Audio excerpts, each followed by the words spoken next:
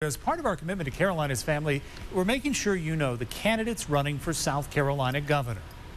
We certainly are. We offered all the Democratic candidates and the Republicans 3 minutes of time in this newscast so they have a chance to tell you who they are. You can meet them. Well, tonight we are joined by Democratic candidate Phil Noble, and we welcome you to 7 on Main and 7 News, and we would love to know from you who you are and why you're running.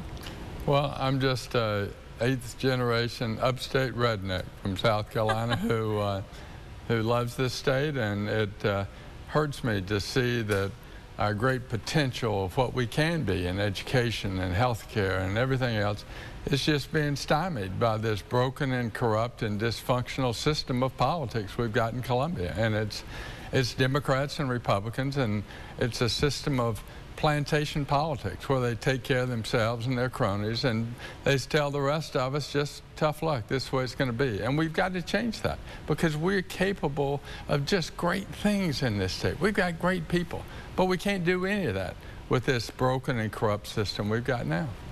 So if you were elected governor of South Carolina, #1 thing you would tackle would be?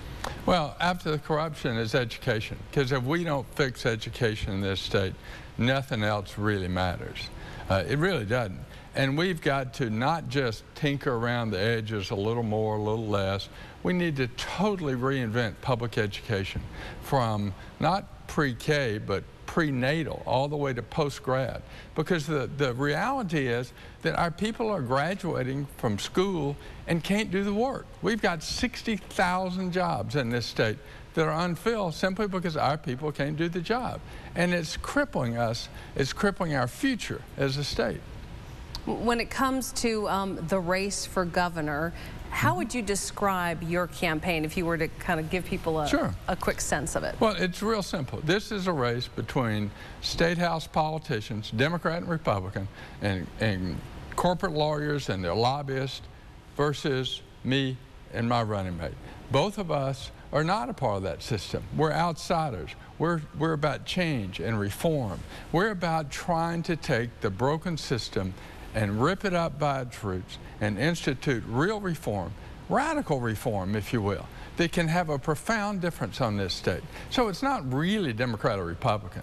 It's corruption versus reform. It's more the same versus something different. It's insiders and the status quo versus reform and radical, progressive, good change for this state. And in our last few seconds of this interview, tell us why you think you're the right person for the job. Last 30 seconds. Well, it's because I've spent 30 years working around this state and local communities on projects to improve education, health care, promote gender equality, equal pay, equal work. I've seen just how great this state is and just what enormous things we can do if we first get rid of that broken and corrupt system in Columbia. And that's why I think I am uniquely qualified, because I'm a part of real change that's effective on the grassroots level as opposed to the corruption of the State House. Phil Noble, Democrat running for governor of South Carolina, thank you for joining us. Thank you. Here at 7 on Main.